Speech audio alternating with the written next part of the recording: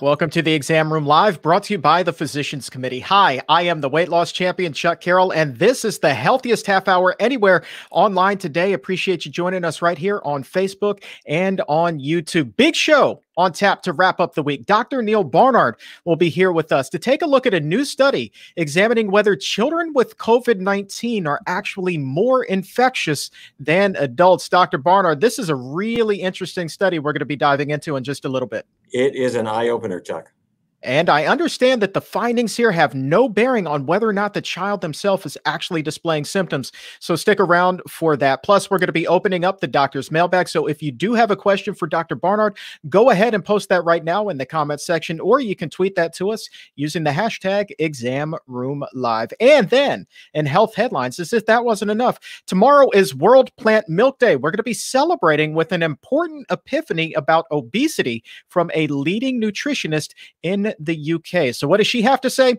We'll tell you in just a little bit. Indeed, it is a big show for this Feel Good Friday, and I know a lot of you are feeling good about my next guest. He is the first guest today, and he is a megastar who went from being a hardcore carnivore to a plant-based eater with a heart of gold. Millions will recognize him as the host of popular Spanish-speaking versions of game shows like The Family Feud and The Price is Right and The Wall, and now he is the host of his own podcast called Marco. His passion for entertaining only matched by his compassion for animals, and tomorrow, he will be helping thousands of native Spanish speakers take the vegan plunge and take control of your health. With that, we welcome Marco Antonio Regil to the Exam Room Live. Marco, thank you so very much for joining us, my friend. Thank you, Chuck. Thank you for having me here. I'm glad. My first question to you is one that I've always wanted to ask a game show host, and that is such a niche career. I mean, that is as unique as being a pitchman for infomercials. So how in the world did you get involved with that? I grew up watching game shows. I was born and raised in Tijuana, next to the border of San Diego, obviously. And surely enough, I grew up watching Bob Barker doing The Price is Right and Richard Dawson doing the Family Feud. And I would watch game shows. That's how I learned English, actually, watching game shows. So then later I became a radio DJ, from radio DJ to local TV host, national radio, national TV. And then Televisa, which is the #1 network in Mexico, decided to bring in The Price is Right. And there I was, and I knew the show like the palm of my hand. And I got the show, and there it was, 1997, doing The Price is Right in Spanish, and then The Family Feud. So it's really interesting. I ended up hosting the two shows I liked the most as a kid. So literally a dream come true. Yeah, what a dream, man. What a dream. And I'll tell you what, for us who eat exclusively a plant-based diet, you continue to live the dream, because your story is one of the most powerful that has ever been told on the show. That's why I'm so happy that you're here today. So you've reached this level of celebrity as the host of these shows. Your stock goes through the roof, and you start getting these endorsements from companies like McDonald's and from Nestle, and then you walk away from those deals. Why? I mean, talk to me about this. This is like a sudden change of heart you had. I know. I can write a book, How to Destroy Your Television Career in 3 steps by going vegan. It's just called consciousness. It's just consciousness. I grew up having a lot of, when I was raised Catholic, and my mother would tell me about the Bible and Jesus's crucifixion and all of that. And I remember as a kid, I would cry when I would hear or I would see the images in the church of Jesus being punished. So then later on, I watched movies about slavery, and I would cry, and I would really suffer in my heart when I saw what happened to the African people coming to the U.S. or the indigenous people down in the New Spain, which is now Mexico and Latin America. I would suffer seeing that. So when my dear friend Larry Moss, who was my English-speaking coach, was coaching me on learning English, he referred me to a couple of videos. One of them was the PETA video, the glass walls video. When I watched that and I saw the suffering of the animals, exactly the same thing that happened to me when I learned about Jesus and when I learned about slavery, the same thing happened to me. I saw the animals suffering and being punished, and I couldn't take it. I realized that I was not only cooperating with that by consuming the animals, but I was also endorsing big brands on my TV show, on campaigns that were very profitable, of course.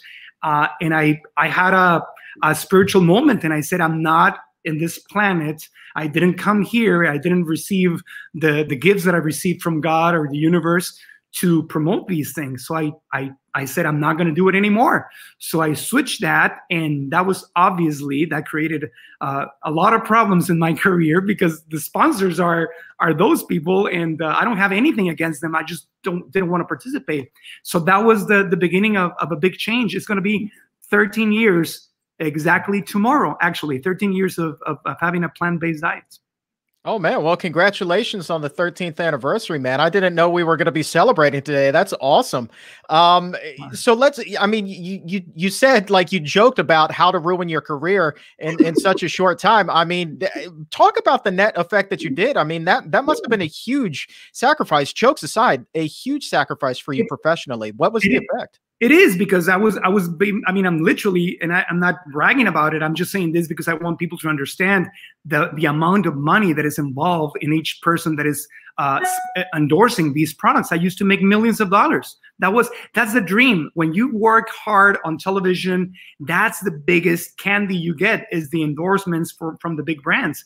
And it cost me literally millions of dollars. But I said, I did not come to this life to make the most amount of money. I came here to be centered in my heart and in my loving and in my compassion. And this doesn't sit well with me. I cannot be a part of something that my heart really dislikes. And so I gave it away. And I mean, this year I gave up on 2 shows already, because the 2 shows have to do with sponsors. And nowadays, more and more television wants you to be endorsing the products. One of the shows I didn't do this year is a show I used to do before called Minute to Win It, but we didn't do it. Someone else is doing it in Mexico, because they want me literally to be like, this show is sponsored by so-and-so, and they want the host to recommend the product. So yeah, it was a big change in my career. But even though it has cost me a lot of money, there's something that is priceless, and is having peace inside me and knowing that I'm doing what's aligned with my heart. And I don't do it now today, not only for the animals, I do it for my own health. I do it for the planet. I do it for the workers in the industry. I do it for many reasons. And I'm just happy. I mean, happiness doesn't come from accumulating the most money possible. It comes from following your heart and being congruent with your values. And that's what I'm doing. Well, I'm a glass half full kind of guy, and I'm wondering if there's a happy medium here, given the fact that we're seeing such a surge in popularity of plant-based eating. You know, we're seeing things like the Impossible Burger just go through the roof, companies like Gardein, as there are more and more of those major companies that are on board with the idea of eating plant-based. Do you think then that could, you know, really kind of help balance out the sacrifices that you made with the path that you're on? Well, yes, I had to. That's a really good point. What I did is I became a professional investor, and now I'm an investor in Beyond Meat. I belong to 2 plant-based funds. One's called Plant Power Fund, and the other one is Plant Power Fund 2, founded by the creators of the Veggie Grill. And I'm an investor in many of the plant-based brands, because I've seen how much they're growing, and I put my money in there. And we're getting really good profits, because those products are growing and growing and growing. And also, I became an entrepreneur, so I have my own company. I have my online personal development academy. We have around 8,000 students now active in Mexico. And part of what I teach is what we teach, with the help of doctors and nutritionists. We teach about a healthy eating habits. And we've been doing promotions with Vitamix. But this is happening more in the digital world. I think that's where the present and the future is. Television has gotten stuck with big sponsors that are not necessarily the healthiest brands. Hopefully in the future, television will also end up getting sponsors that are more related to the plant-based world. Oh man, as a broadcaster myself, I could talk about this with you all day, but I worry that the audience, their eyes are just kind of glazing over with some of this stuff. But let's have some fun here, man, because I was looking you up before the show, doing a little show prep. I hop over on your Wikipedia page, and it says that you're 50. Now, It's Wikipedia, so I kind of take everything with a little bit of a grain of salt. But assuming that you have made 50 trips around the sun, how old do you feel? I would imagine that you feel a lot younger than that, given the fact that you are living this healthier lifestyle. If I showed you the picture of the last passport that I had before being vegan 13 years ago, and you saw my picture today, I look better today than 13 years ago. Before being vegan. Before being vegan, I was a heavy carnivore. Not only I would endorse Nestle and McDonald's and those big sponsors, I was eating a lot of meat. I went into the Atkins diet for about a year. I did the South Beach diet, you know, the low carb, high protein, all of that. I did it for years, and I was looking old. I was getting old by all means. Something happened when I went plant-based.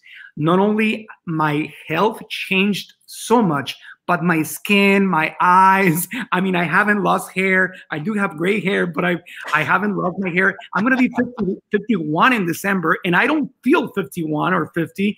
And I'm doing things that I didn't do before. I ride my bicycle for miles.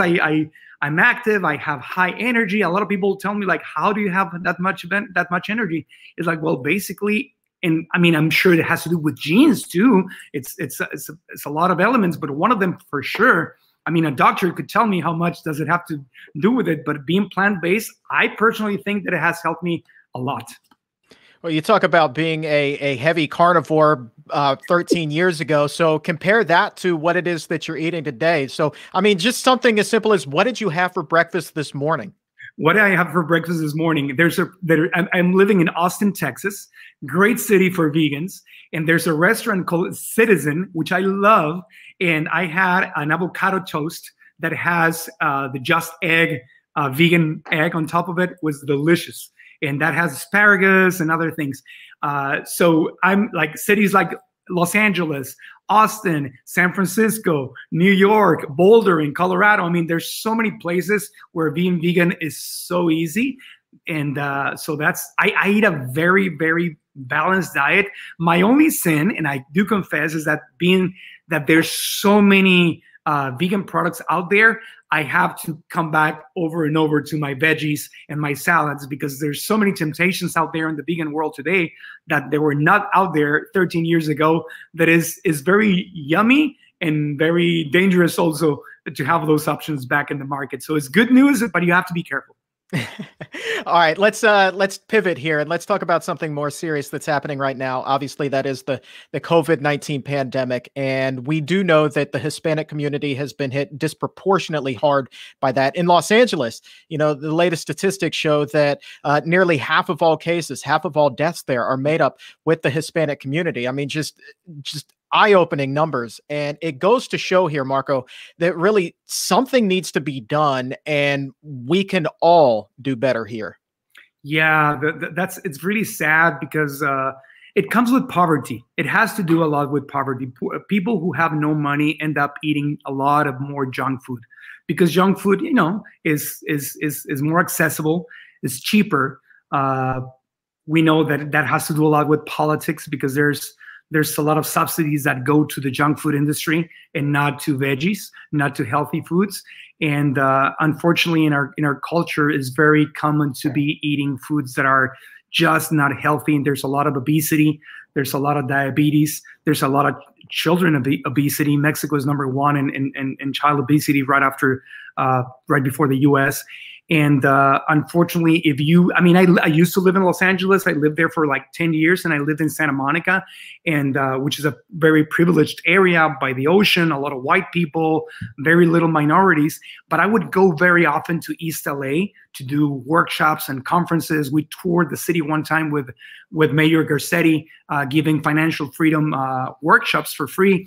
And crossing Los Angeles from Santa Monica to East LA is a completely different world. It feels like a completely different country itself. You would go into those schools and you would see that almost everyone was overweight. Almost everyone was not eating healthy. Almost everyone was feeling sick and taking tons of pills, and it's just a different reality. So the problem is that, unfortunately, the medical education, the health education, the quality of foods, the little exercising that people in the minorities in the U.S. have is so low that obviously they're more subjectable to getting sick when COVID-19 hits. So you just mentioned childhood obesity in Mexico. Adults there, pulling some stats, 3/4 are either overweight or obese. We're talking about numbers very similar to here in the US. And here in the US, the interesting thing is, despite the obesity epidemic, there is still, by and large, this big stigma, this taboo surrounding vegan diets. So when you do speak to members of the Hispanic community, how is that message received? It's received well because it's easier to talk to our people because we have the roots of beans and rice and lentils and plants. You have to remember that before the Spaniards got into what's called the New Spain, then it became Mexico and Guatemala and Central America and all of that, the indigenous ways of eating were basically plant-based, where it was based on beans and lentils and vegetables. There's an organization of doctors in Mexico that they're promoting what's called La Dieta de la Milpa, which means the crop diet, basically, which is going back to our roots. So when you talk to them, it's easier to reconnect them with their roots. Now, what's not easy is for them to get quality foods, meaning organic foods, getting things like Beyond Meat. It's too expensive. Like the processed vegan or plant-based options are too expensive, definitely, for people who have less money. So the bridge there has to be built into talking to them about not the processed vegan foods, but going back to the roots, to the less expensive, which are the healthiest options, the whole foods plant-based diet. That is the key. So that's what I focus on, because the objection always it is, oh, of course, you're rich, you live in Santa Monica, or you live in Austin, and you have money, and I don't have money.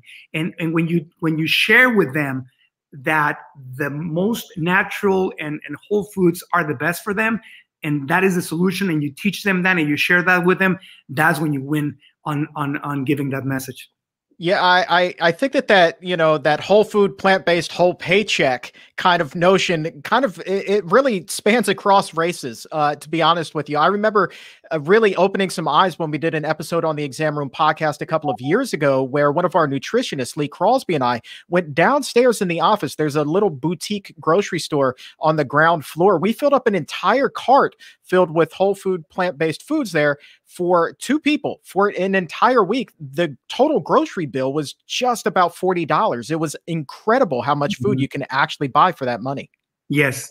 I think if you go back to the roots, beyond that that's the healthiest thing. When I became vegan and 13 years ago, there was no Beyond Meat, there was no Daiya cheese, there was none of these Miyokos and all of these amazing brands that you have today. There's nothing like that. So when I went plant-based, I went vegan, I really went whole foods plant-based, meaning I was eating the real, original, natural foods. And that's when my health really excelled. Actually, I had problems later on when all the processed foods, the vegan processed foods came in, because I started gaining weight again, because I started eating the more expensive processed foods. So I had to go back to my roots, to my original 13 years ago Marco, which is what I'm doing now, eating again the less expensive ones that are the original whole foods, and that's the healthiest and that's the least expensive.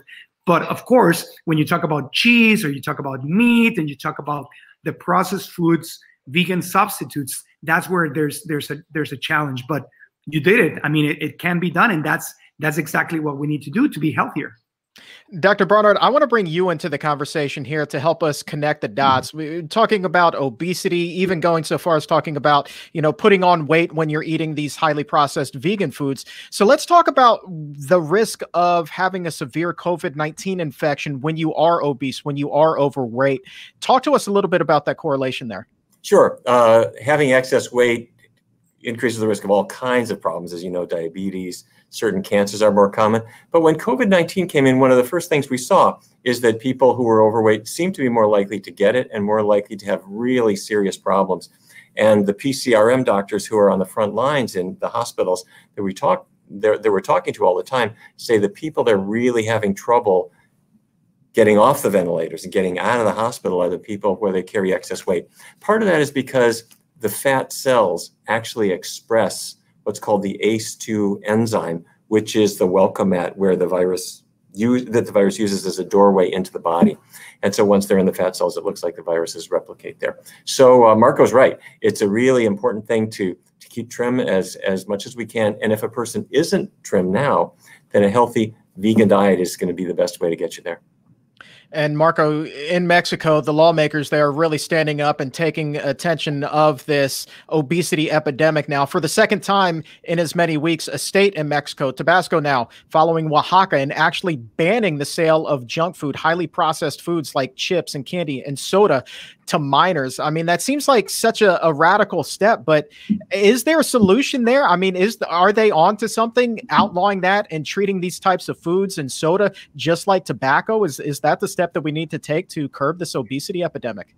Yeah, I mean, I'm so shocked and amazed in a very positive way that Tabasco and Oaxaca have done that. You're talking about the southeast of Mexico, the southern Mexico area where the most poverty is. Like northern Mexico is way richer. Why? Because it's next to the U.S. and there's all kinds of financial exchanges there. The southern part of Mexico, which is next to Central America, is the one that has always been struggling the most with its economy and with its health. Most of the immigrants you see here in the U.S., most of them come from Oaxaca, from Tabasco, from the states in the southern part of it, so that the government there is being brave enough to confront these huge corporations that, as we know, have a lot of power, maybe less than in the U.S., but they do have a lot of power. Confronting them and taking this step is a huge step in the right direction. Years ago, they banned these products, junk food products, to be able to advertise on kids' show on television. That was like 10 years ago, and that was also a big step back in the day. But since then, there was a big gap and nothing huge has happened until now. And I really, really hope that, I mean, Mexico City and the whole country follows Tabasco and Oaxaca. I know it's not easy, and I know they're going to get a lot of backlash from the powerful corporations. But this has to happen. I mean, there's no way you can ask for prosperity in a country where people are badly educated, they don't have good medical attention, and on top of that, they're eating junk food every single day. So if we don't solve those problems in the Mexican culture in Latin America, we're never going to get ahead. And those foods, they are so addictive. They got their hooks in me very early as well. I mean, eating that stuff in elementary school and then throughout my school career, I mean, that's what got me all the way up to 420 pounds at one point. You know, wow. It just graduated from potato chips all the way up to a $20 a day Taco Bell habit, you know, taking in 10,000 calories a day. And it began with those bags of chips and Doritos and things like that at grandma's house after school. Before, Marco, we talk about the big event tomorrow, I got to ask you about your podcast as well. You're a fellow podcaster. How are things going with Marco? They're going well. We have 130 episodes. We're in hiatus now, coming back with the 5th season in September. We have around 7 million downloads, which is huge for a podcast that talks about physical health, emotional health, healthy things. It's not a gossip talk show. It's not a sports talk show. It's not a comedy talk show. So having a podcast that is about getting better, about creating a higher level of consciousness, it's amazing. So what we do in that podcast is 100% in Spanish. We talk about things that help you become financially free, things that have to do with your physical health, obviously with a strong emphasis, huge emphasis on a plant-based diet. And we also talk about our emotional health, how we treat our emotions, how we manage our heads, our brains, in order to make our own brain, the voice in our heads, our ally and not our enemy. So those are the 3 aspects. For me, it's like a tripod, right? Being more emotionally mature, intelligent, being also savvy with the money, learning how to make money, how to multiply money, how to have financial literacy, right? And then the third one is your diet, is your physical habits. So that's the focus of the podcast, and we're doing great. And it was funny what you were saying about growing up eating junk foods. That's exactly what happened to me. Exactly, I grew up eating sausages, lots of milk, lots of white bread. And my mother used to call me the calf because I would take the gallons of milk and I would drink them like water. And surely enough, I mean, my whole family did that. And most of my family has weight problems. And so me breaking, when people tell me like, oh, come on, Marco, don't be so exaggerated. Kids need to be happy. What's wrong with them having a little junk food here and there? I think about that when you were saying that, Chuck. The greatest gift that I would have been given as a child would have been to not be raised on junk foods, because still being vegan now, I still struggle with eating junk foods. Now they're vegan, but they're still junk food. So the best gift you can give to a little kid, from my perspective, is to teach them and develop their palate to like healthy foods versus sugary, processed foods. You know, I resonate with you on that. Oh man, I could talk to you all day about that. I mean, you are so spot on. I honestly, and this is just me talking, not the organization, but just me. I honestly do agree that things like the chips, candy bars, sodas, they should be viewed in the very same light as tobacco, knowing what we do about their addictive properties. They're one and the same, and they'll kill you at about the same speed. So, you know, go figure. Let's talk about something a little bit more positive. Tomorrow, there is a big one-day, one-stop shop for all things going vegan for the Hispanic community. You're taking a big role in this. Mas Plantas, Mas Salud. And by the way, you can register right now at, you see the web address on there, comitedemedicos.org or pcrm.org if you want to head over there as well to register. Marco, talk to us a little bit about this event and what it is you're going to be speaking about. I think is going to be a very, very beautiful, wonderful event, because we're going to be empowering the community with things that are based on the experience of others, following a plant-based diet, based on science, based on a lot of good and information that is real, that is based on science, that can help you turn around and say, listen, I can decide to have a healthier life. I can decide on the quality of my life for the future. I said goodbye to my mother 3 years ago. She passed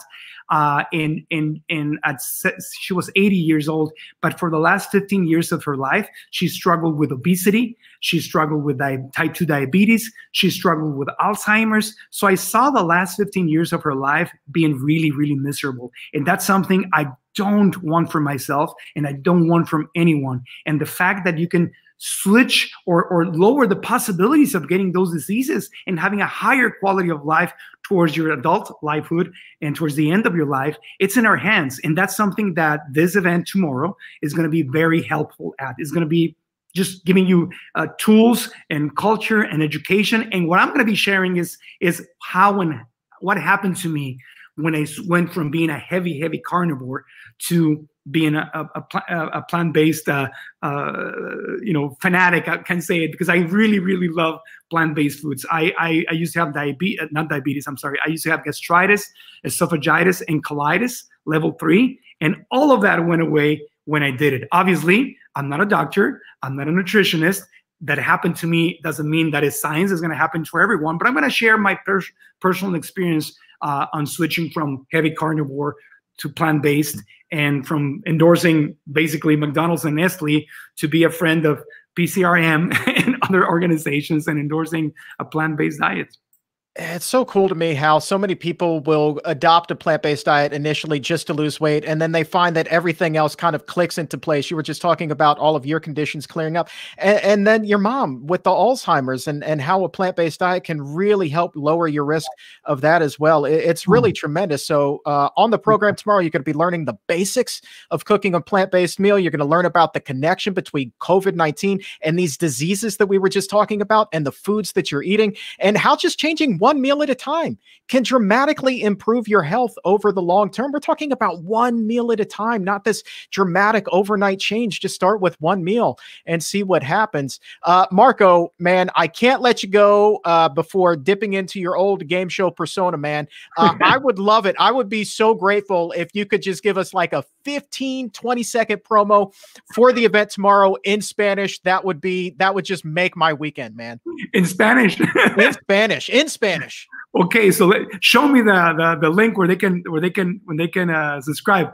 So in Spanish, soy Marco Antonio Regil, los quiero invitar a que vayan ahora mismo a comitedemedicos.org y se suscriban a este evento gratuito donde van a poder aprender los grandes beneficios de vivir una vida basada en plantas por su salud, por el planeta, por los animales, por todos. Así que los esperamos. Comitedemedicos.org, suscríbanse.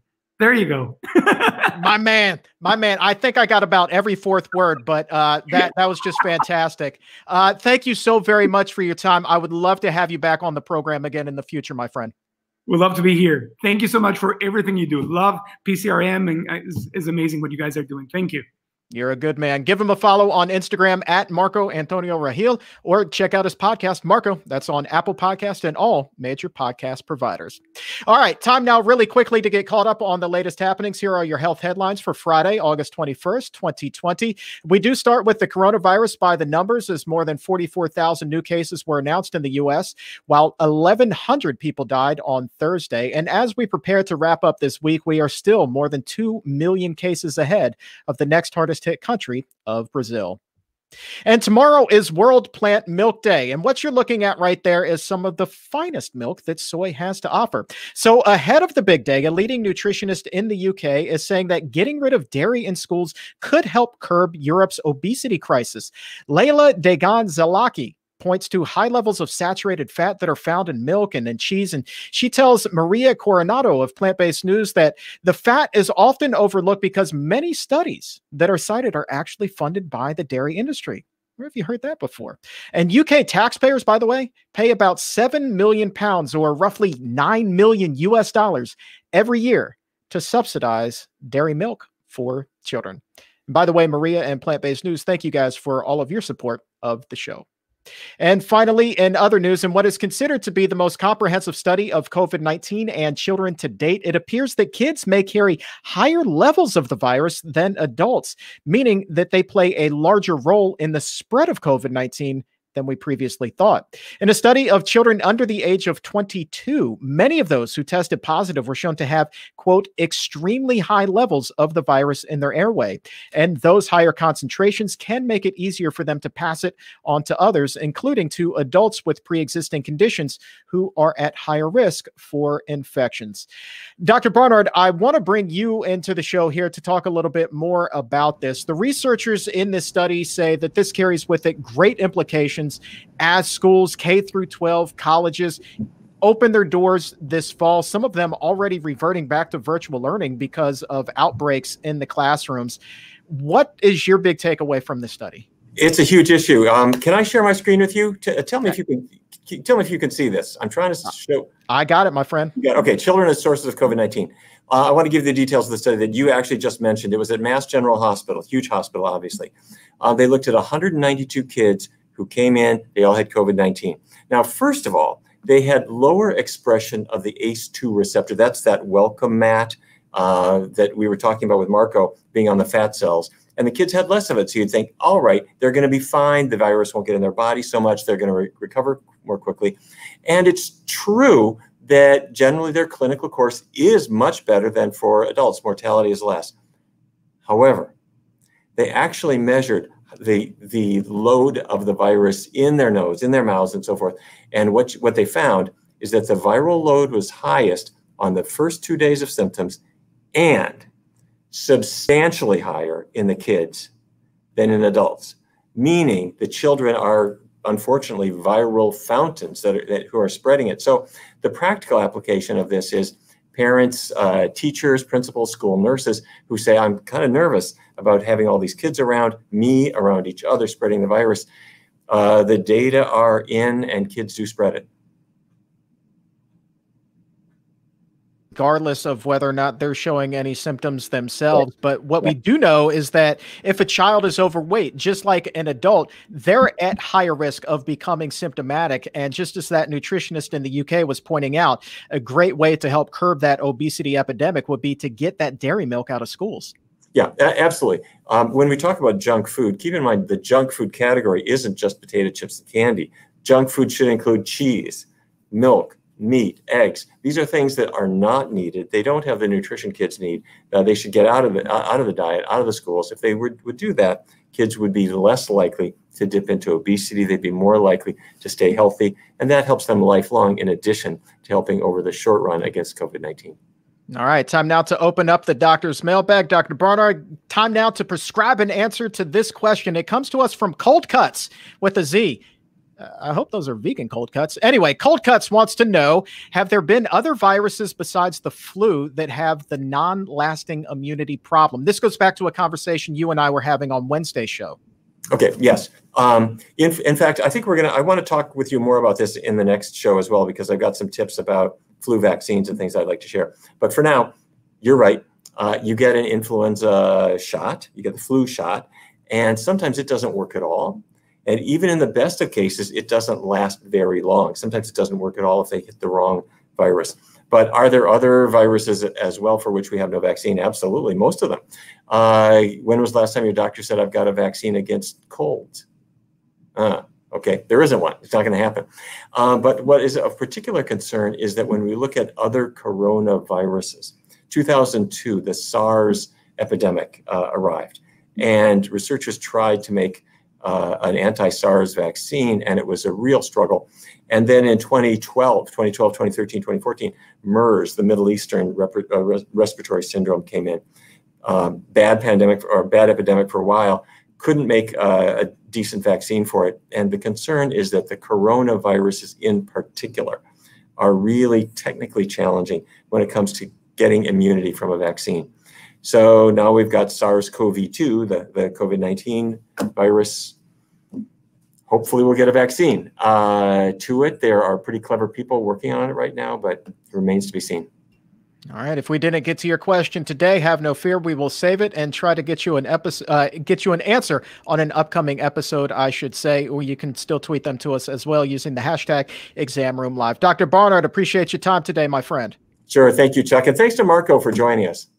Yeah, such a great guest. Oh. Really just an extraordinary guest. Yeah, and such a great friend. And when we decided to launch into this wonderful Spanish language program, which is happening tomorrow, we didn't have to ask Marco twice. He's jumping in and he's helping out and he's going to change people's lives. So hats off to Marco.